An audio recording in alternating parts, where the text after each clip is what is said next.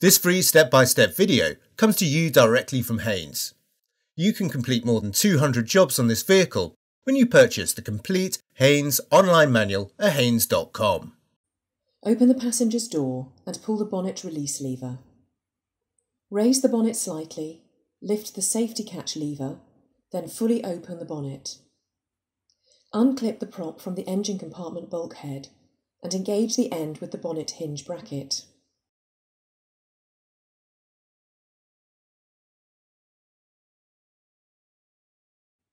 Pull the plastic cover on the top of the engine upwards to release the mountings. Undo the Torx bolt, release the clamps, disconnect the air ducting and move it to one side. Unclip the wiring loom, undo the Torx bolt and remove the air intake duct from the front of the air filter housing.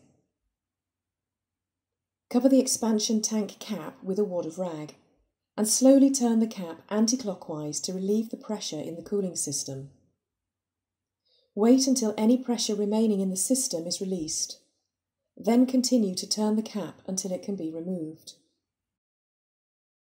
Fully apply the handbrake. Place chocks each side of the rear wheel. Position the jack head under the reinforced section of the door sill flange and raise the vehicle until the wheel is clear of the ground. Support the vehicle with an axle stand under the reinforced section of the sill flange. Position a suitable container under the left-hand end of the radiator. Slacken the drain screw and allow the coolant to drain into the container. When the coolant has finished draining, close the drain screw. Remove the container from beneath the vehicle. Remove the axle stand and lower the vehicle to the ground. Unscrew the bleed screw located at the upper right-hand side of the radiator.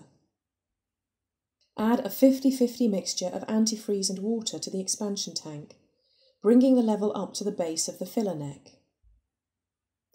As soon as coolant emerges from the orifice, tighten the bleed screw.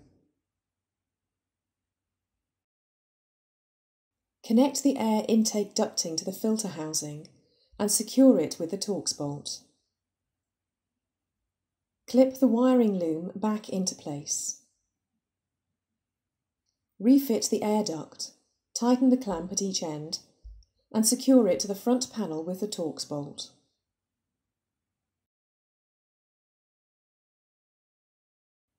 Refit the filler cap. Position the engine cover over its mountings, then press down firmly to engage them. Start the engine and run it at 2 to 2,500 revs per minute until the cooling fan switches on. Continue running the engine at between 2 and 2,500 revs for a further 2 minutes.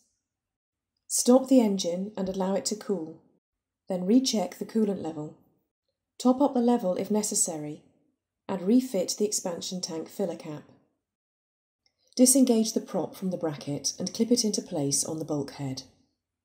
Firmly close the bonnet and check it's secure.